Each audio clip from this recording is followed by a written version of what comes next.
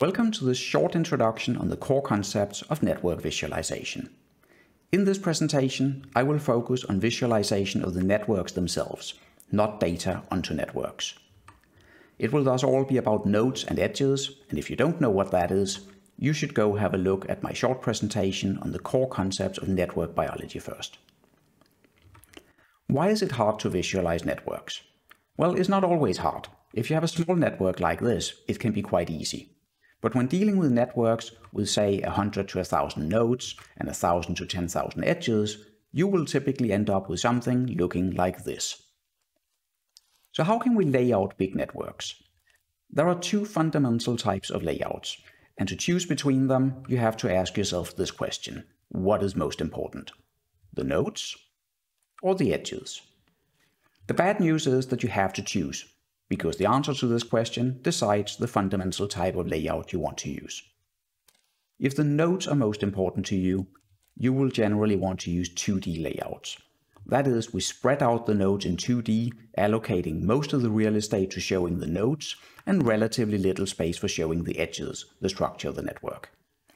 The most common 2D layout algorithms are force-directed layouts, and the result is unfortunately often the type of hairball that you've just seen. If the edges are more important to you, you should look into 1D layouts. This is an example of a 1D layout, and as you can see, most of the space is now allocated to the edges, showing the structure of the network much better. The one I showed is called a circular layout because all the nodes are laid out on a circle. There are other 1D layouts, including hive plots. The problem of all 1D layouts is that because the nodes are not spread out in 2D, you have very little space for them and you end up with tiny nodes. It is therefore impossible to label all these nodes and tell, for example, which node is which protein. A possible solution to this is network clustering. In network clustering, we try to first capture the structure of the network by identifying dense subgraphs. That may sound theoretical, but if you're working with a physical protein interaction network, that simply means identifying protein complexes. And if you're working with functional associations, it would give you functional modules. There are many algorithms for finding these. Two of the most popular are Markov clustering, also known as MCL, and MCODE.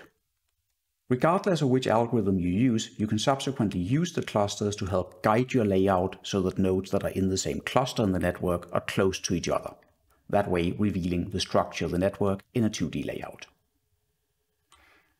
You can also use clusters as a starting point for doing network simplification. When you're trying to visualize a very large network, less is more. You may be better off not actually showing everything. The easiest thing to do is to only show intra-cluster edges, that is, remove all interactions between proteins in different clusters. If we do that to the hairball network, we end up with something that looks like this instead. And the reason why it's possible to make this network look this much better is quite simply that there are much fewer edges now. We've removed the vast majority of edges. Alternatively, we could turn each cluster into a node and only show the interactions between different cluster nodes. That way you get a network of clusters which will have both much fewer nodes and much fewer edges and therefore be quite easy to show. The downside is, of course, you're no longer showing the individual proteins. Lastly, you can use clustering for sorting a 1D layout so that the nodes that are in the same cluster are next to each other on the circle, for example. That will allow you to label the clusters even if you can't label the individual proteins. So that way, for example, assigning this is where we have this complex or this is this functional module. Finally, you can use layouts to encode information in the position. You can, for example, encode time. This is a cell cycle network, and the position of the nodes in this network reflects when in the cell cycle those nodes are expressed.